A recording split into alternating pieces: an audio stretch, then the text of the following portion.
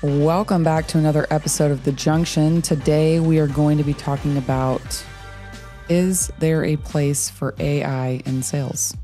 So we're unpacking various different industries, how people and departments are using these AI tools, and not just AI, automation in general, right?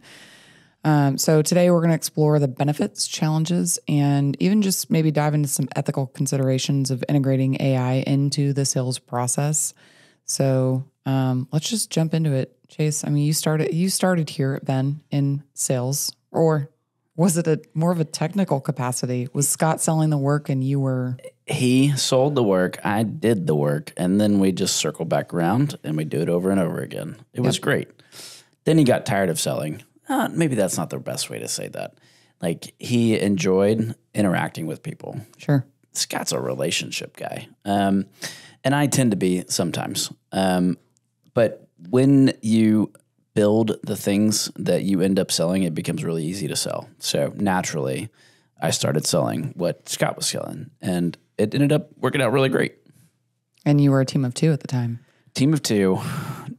We've grown a lot since then. Mano, and now we're at 26 or 27 or 28. I forget. We're in the 20s. Yeah. Yeah, so it's working out really well. So as we've evolved as an organization, obviously sales is really, I hate to say it because I sit in marketing, sales is king, right? Because if we're not selling any work, we're not making any money, we're not delivering any work.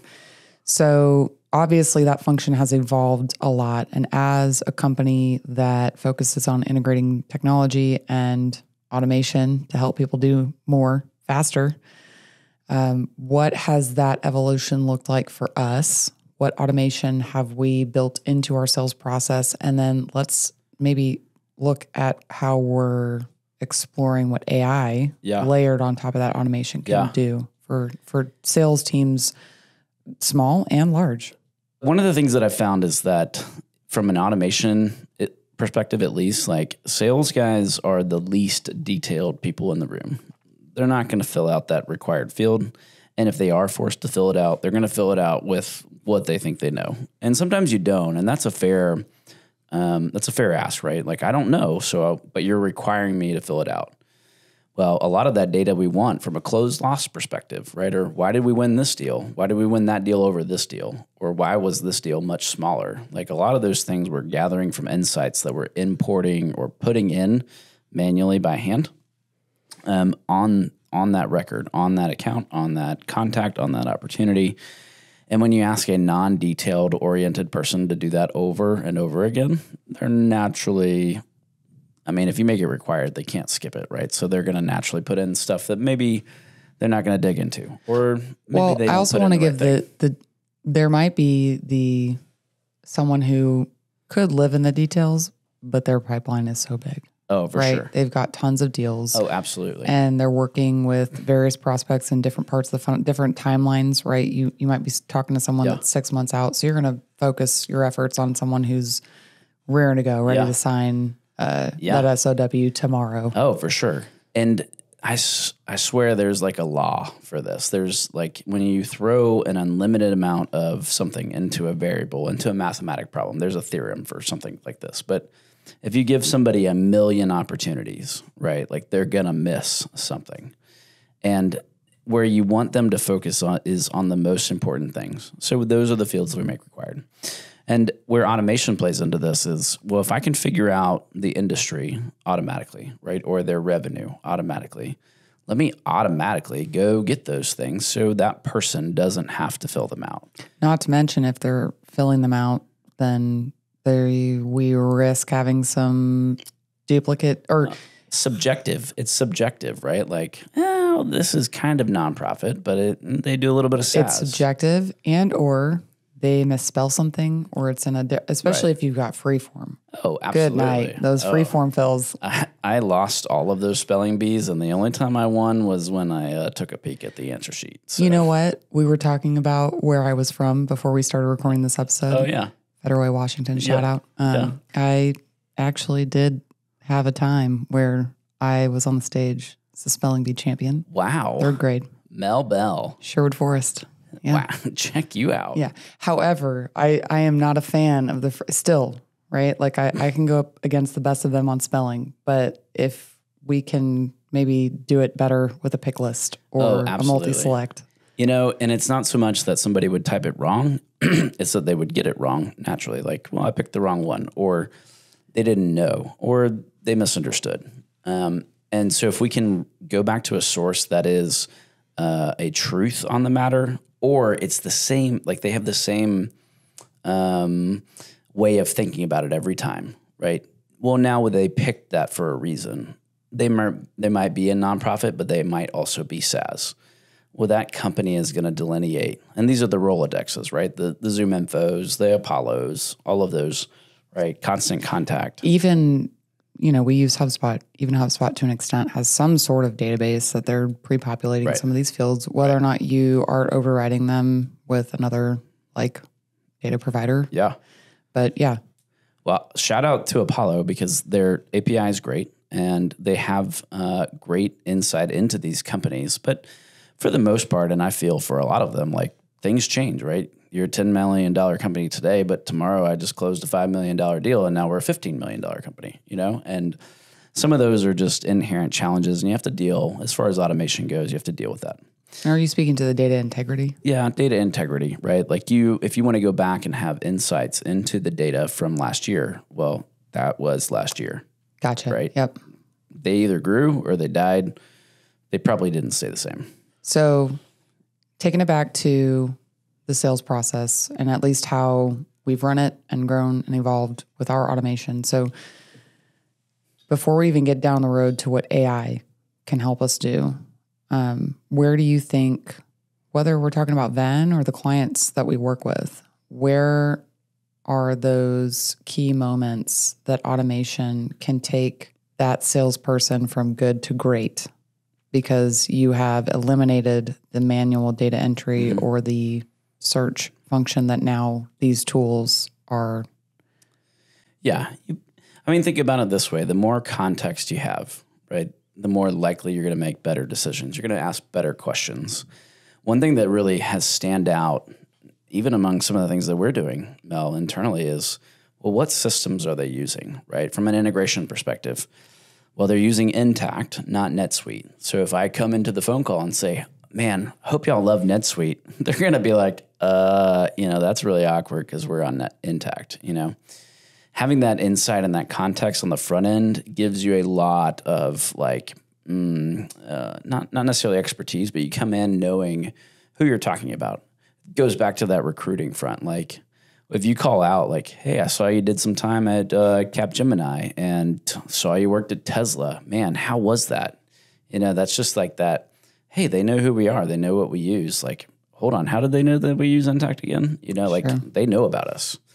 And when you provide that context to a salesperson, like they're going to utilize that. It's instant connection material. Yeah.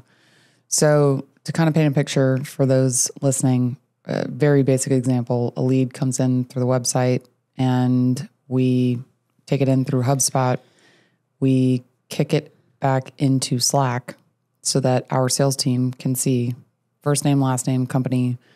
We can pull in really any field, any property that we want. So talk about like if we enrich the company data with some technographic information from Apollo, we want to pull that in.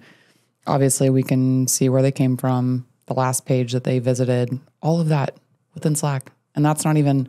That's just out of the box integration, right, between HubSpot and Slack. I can just tell it what fields I want to send so that y'all are a little bit more informed. And when the salesperson goes and picks up the lead, to your point, they can now click out into a LinkedIn profile, or we can pull that information all right into Slack. Yeah. It's all about the context and giving the individual an opportunity to make a connection, right? We talked about relationships. If I can relate to you on an individual level with something that you've done in the past or something that you've done or you want to do, now we have something to connect about. People want to work with or be around individuals that have done, do the same things as they do. And if we can connect about kayaks or automation or, I don't know, softball, like... I know you e-bike. Do you kayak? No. I mean, maybe like one time, You don't like own a kayak. You're not like a avid kayaker on weekends. Okay. That's exercise, like a keyboard. You're waiting for that to be automated. Yes. Let me know when that happens. But when you provide that context, right, that ability to connect, and you do it in an automated fashion, like that sales guy just now is one step closer to making that connection and avoiding that awkward silence of like, hey, where are you from? Oh, okay, you're from Canada. I've never been there. Okay, where did you grow up? Yeah, Victoria. Where is that again? Like there's if you don't have any kind of way to connect and you're not really good at connecting or finding those connections, it makes that relationship much harder to build. And you've got maybe 2 minutes at the front end of a phone call to like make that quick connection and then pull that in to other topics of discussion as you're talking about business. Right. Well, not to mention, we also automate the outreach to an extent, right? So if someone comes through, we're kicking out an email to them with that rep's calendar. And if they book, we have some parameters around it. You can't book like 30 minutes from receiving the email. Naturally. But that if that rep is back to back or in their own calls and they're coming up against that meeting, oh wow, someone booked on my calendar for this afternoon. Again, servicing that information within Slack. Absolutely. Where we live. That only helps. So some of this stuff, I think we've been talking about the front end and building that relationship quickly, having some of those insights. But what about when we get past that? We're moving them through the pipeline. We're demoing. Now we've moved to close one or close loss. The insights piece of it. We were just talking about it before the recording and how even today we're doing some analysis on our own data in Salesforce and running reports.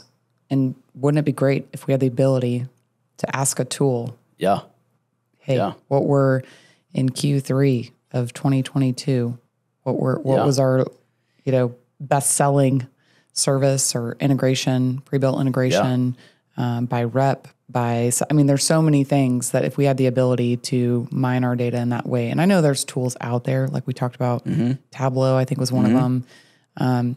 But these AI tools are changing the conversation around that and how quickly we'd be able to go find that information. Yeah.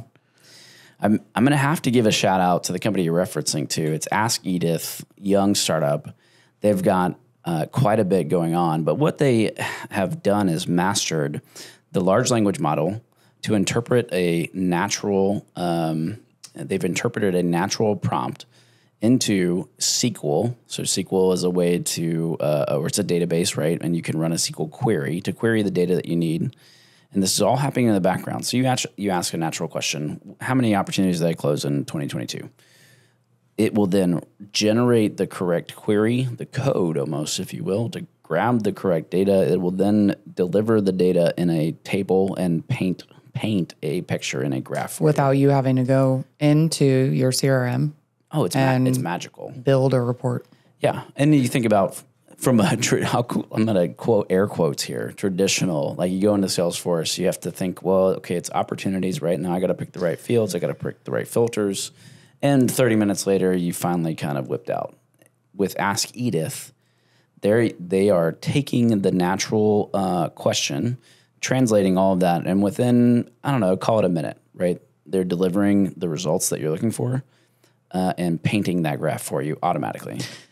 Okay, so we're a Salesforce shop. We've been a Salesforce partner for a long time, and we implement it, customize it, automate it. Yeah. We've got folks, some really, really smart people here that do this all day long. You can't be telling me, though, that Salesforce is not investing in AI, right? Like, to what extent are we, we've talked about this before we go build it, and before we go start connecting apps and using OpenAI, we don't want to replicate functionality that all of a sudden Salesforce or HubSpot's going to roll out. Oh, absolutely. What do you know about Salesforce and what they're doing with AI?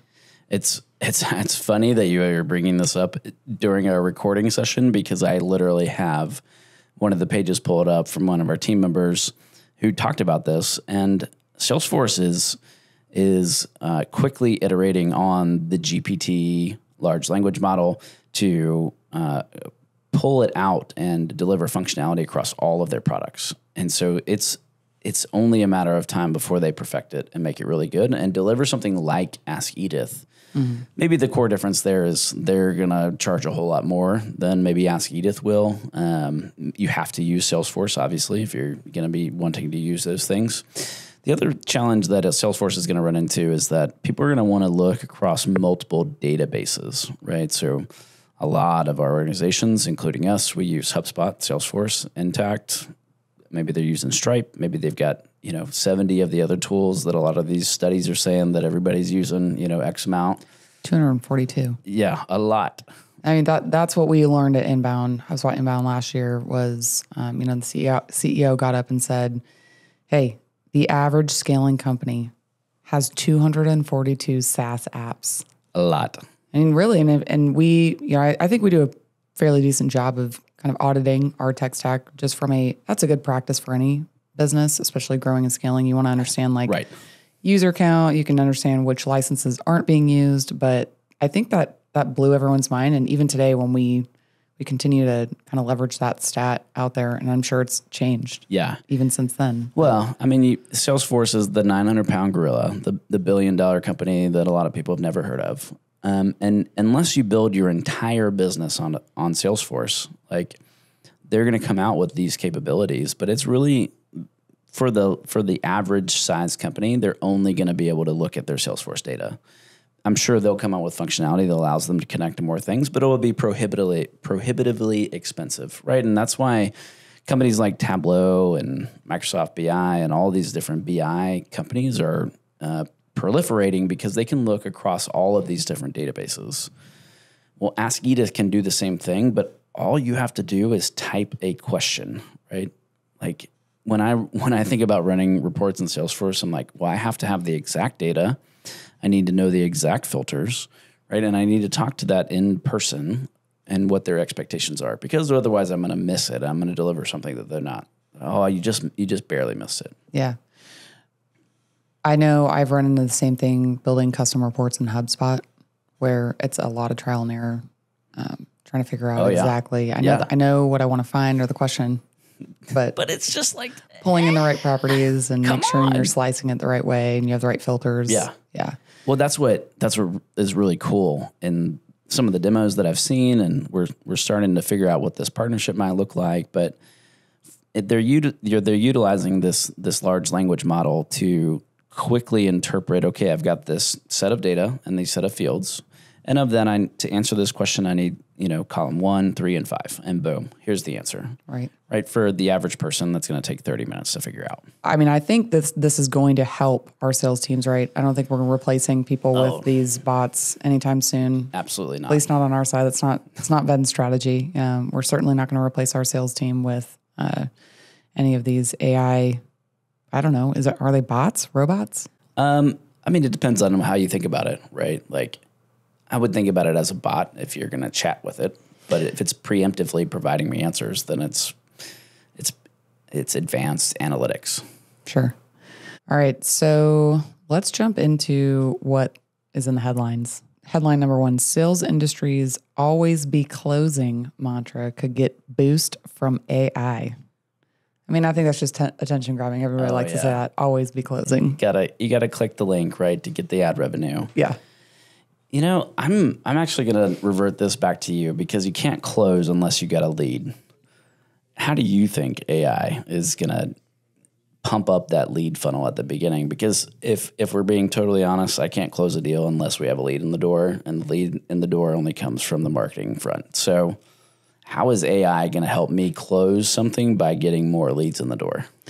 Yeah, well, I think some of these tools, especially if we are able to go implement them, let's mine our data quickly. Let's understand exactly where our leads are coming from and double down. This is an exercise that marketers do today, have done historically manually, right? You're going into your various databases. Usually it's a CRM, and hopefully the lead source is filled out.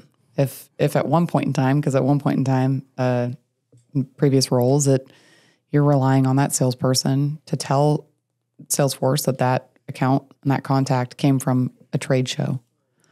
Remember all the trade shows they go to. Did you put the lead in? Did you upload the list? I mean, these are the types of things that as we continue to mature our marketing muscle, right, and understanding exactly how we bring leads in, because historically we've been, and still today, are strong referral base, but still trying to understand how to reach those people that maybe aren't, finding us via the referral networks.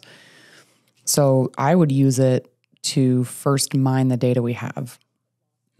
We're getting, by asking it, of each of our segments, what's our strongest performer? Where are we getting the most organic search leads?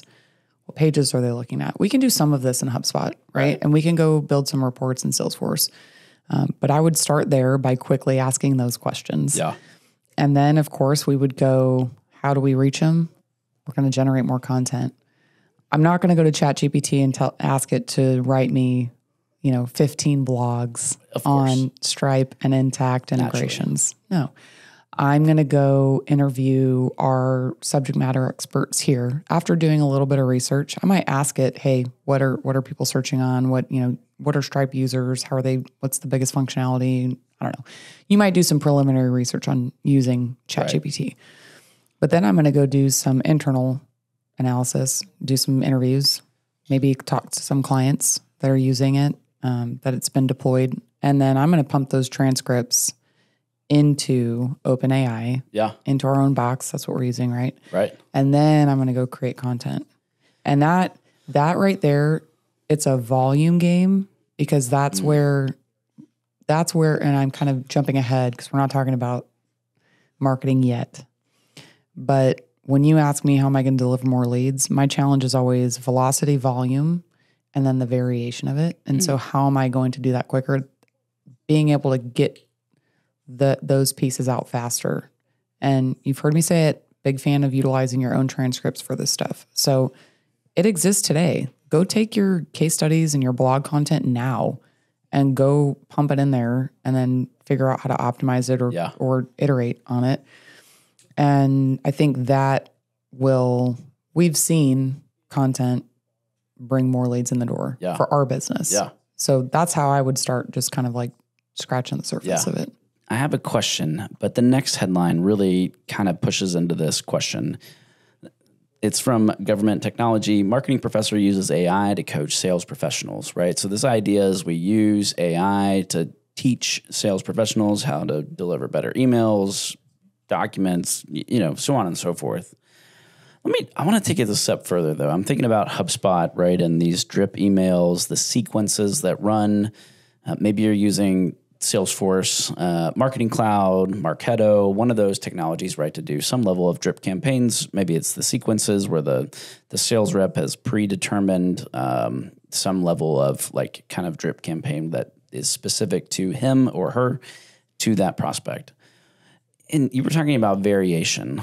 What if the AI took what the salesperson wrote and had A, B, and C, and it automatically generated variations of the content without, in this scenario, I'm going to go without oversight, right? And it is self-testing variations of the email to get more clicks, to get higher click-through rates, whatever that ends up being. Where are you on that? Is that a good thing? I hate it. I love it. Let's do it. Should we go code it right now? Where do I sign? No, I think it's a great, I mean, I'd be lying if I said I haven't been experimenting with some of the features around rewriting for tone, right? So I think as long as, I mean, look, we've got emails that I've partnered with sales to write. Yeah. Hey, I'm Mike. I got your inquiry from the website. You're looking for this integration. Book time. Where do I sign? Right? Like some of these things are, and we're converting. We're getting meetings booked, right? Yeah. If they raise their hand, we don't need to oversell in that first email, that first touch. Now, if you're talking about lose it, like, someone goes radio silent, this happens. We kind of call that lead going into purgatory, so to speak. I do think that I've heard marketers last week. I was on a webinar, marketers talking about how, hey, my third touch was it was just falling flat. First, second, killing it. Third, not so much. that marketer put in all 4 touches and asked ChatGPT, why is this not working? It recommended a rewrite and her clicks went up. Her opens went up. Really? Yeah. Interesting. Yeah, I connected with her on LinkedIn because I was like, oh, that's cool. Yeah, I was like, I need to learn. Again, I think in general, we're doing this podcast because people have said, we want to know more about AI. We want to know more too, right? Let's open up the conversation. Let's get people talking about it. Right. So anyway, that's one example that I've not personally deployed. Just came off that webinar last week, but I'd love to take our existing drips and do the same thing to better understand that. You know what's really cool about this time in history, and I'm going to go back to my gaming days. Like when a new game came out, you wanted to be not the first to play because it just came out. You wanted to be the first to play because nobody else had any insight on how to get to level 50, right? Or to... My husband's still like this, to be clear. Oh, totally. I mean, the new Zelda right now, he's all over it. Yeah, like there's no like cheat guide. Nobody knows how to do it. And we're in that moment in time in history where nobody in the business world has like, oh yeah, you got to do this. And here's the master guide. And for 90 grand a week, we'll tell you how to do it. Like everybody is on the same page. And that's what I love about this particular moment in history, because everybody's trying to figure out, well, what if you did this? Or what if you did that? And like, oh, check this out. And I really love this moment in time. It'll be something that I look back, on when I'm retired, if I ever get to retire. You will. That people were like, that was that one moment in history where it wasn't passed down, right? It was brand new. Right. Nobody knew what they were doing. I do think this is a perfect time to plug. So we talk about we try to get down to like, what is a use case that you as a person listening to this podcast can take away today? Right. So if you're a sales professional listening to this, don't sleep on rewriting the emails. I have seen your emails, friends, okay? Literally. And I appreciate your passion, okay?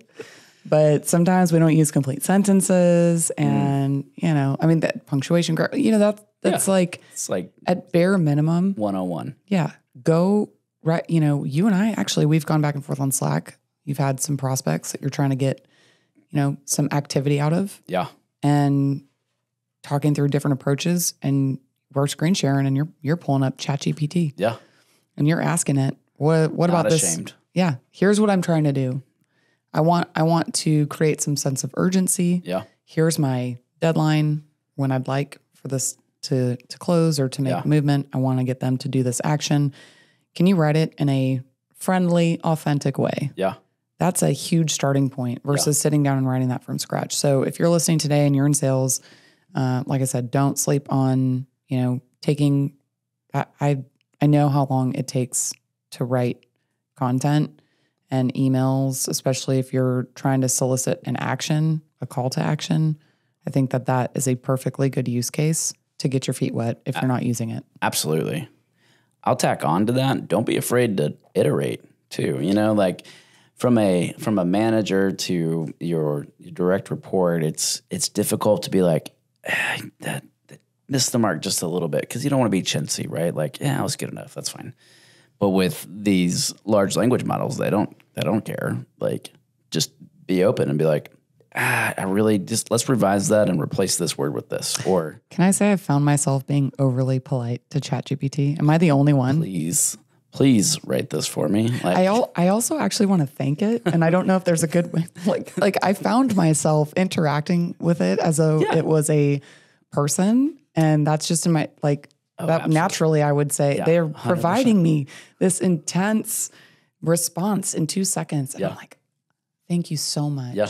Can we just maybe tweak this thing? And you're right. You can just tell it, make it witty. I've heard and seen in different articles that we should be polite to these bots because they will train on that and they will then naturally be polite back. I don't know which way that's going to go. It's like, should I thank it for doing something that it was designed to do and it A, doesn't really care, and B, it's actually costing you more money to write thank you, because with the context, right? These tokens that it's digesting, that it literally costs you more money to say thank you, period. Correct. Yeah. But at the same time, all of this, it's like emulating a human. So you're naturally inclined to be like, hey, thank you so much for helping me. Would you please change this just a hair? And like there's this natural inclination. And to not be meanwhile, rude. you're like, now I'm never going to forget that when I'm messing around with you. Right. We're getting charged tokens because we're using that open API. Yeah. Okay. Well, fair enough. I don't think it hurts to be polite, but hey, we'll keep the tokens in mind. All right. Let's move on. We've talked through our headlines. Let's do a hot take. These are always fun. How does AI add value to sales intelligence? I guess we've kind of been talking about this. Yeah. We kind of let off with that, right? Yeah. I feel like this is one of those areas where people have already been doing this. Salesforce has Einstein. HubSpot has multiple scores that you can look at. What is being left behind here is that how do I do this for, use cases that are not like top of mind? Salesforce has opportunity scoring. It's like, okay, well, it's 90. What does that mean again? Like for the average AE that's just stepping in, okay, it's great, 90. Is that an A? Does that mean they're going to close? Where I think this really will play into is providing intelligence to answer questions that people naturally have, like, hey, how did that call go? I don't know. It went pretty well, right? But this was my first call, so I have no idea, But where we have these transcripts and we can look into that and we get to do the sentiment analysis, right? We can look at the activity and we can answer these questions that people naturally have that they're answering to their direct reports or vice versa. We're going to have that intelligence level to be able to call out these really unique things. And ultimately, that's going to make you more productive because you can either lose this opportunity really fast because you didn't have, I'm stepping back. One of the questions you can ask is, did it sound like we had the decision maker on the phone? Well, the ChatGPT doesn't really know, but it can tell based on sentiment that this person was really nervous about making decisions, right? Somebody that's the decision maker is not going to be nervous about making a decision for the most part. So there are questions that we naturally ask in our head or our bosses ask of us, right? And those are the areas where we should be focused on. It's all of those sales questions on like, was this going to close this month? Is it going to close next quarter? When is this going to close, Mel? And that's like everybody asks that question because everybody wants to know what the number is going to be. And you don't know until it's too late. Yeah. Am I on pace for the year too? Or like there's probably like quota things too. I know there's reports and dashboards that you can build out, but just questions. You were talking about this, the percent to close, right? Like how many do we close win versus close loss? Push rate. Yes, thank you. That's what I was talking about. Yeah. Close rate by sales rep by quarter. Maybe they're having a great year and they're more likely to close. Well, that should influence our forecast or our predictability. That's more of just maybe slight calculation, but we can utilize that to pair people up. Like, hey, these two guys sell the same things, right? Let's use some AI to determine, well, who's going to be better, right? Or we can do some natural investigation of the data to determine and predict things that we weren't otherwise going to be able to do without this level of intelligence. Yeah. All right. I think that wraps us up for time today, but I am still super curious about how other people are using this in a sales function. So if you're a sales professional out there, please send us an email. It's okay if you use ChatGPT to write it. Super interested in all the ways that you are either using it, thinking about using it. Maybe your organization is already rolling it out. I know there's lots of tools out there too that we haven't even scratched the surface on. So shoot us an email at thejunction@ventechnology.com and we'll catch y'all next time. Ciao.